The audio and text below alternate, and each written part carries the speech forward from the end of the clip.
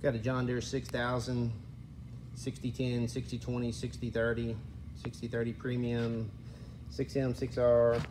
They're all pretty much the same style.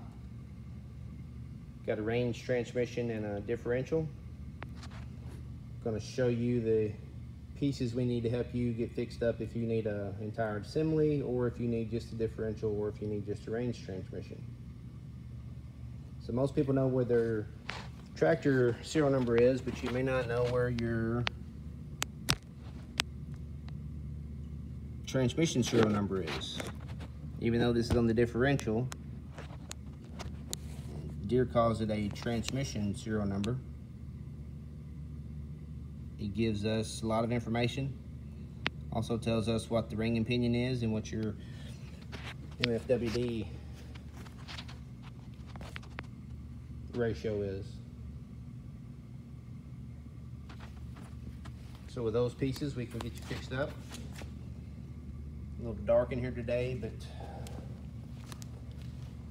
mark numbers, yeah, they kind of help. They're not essential,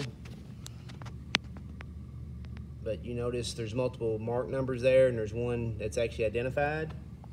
Same thing on the rear end. Multiple mark numbers, but one's identified.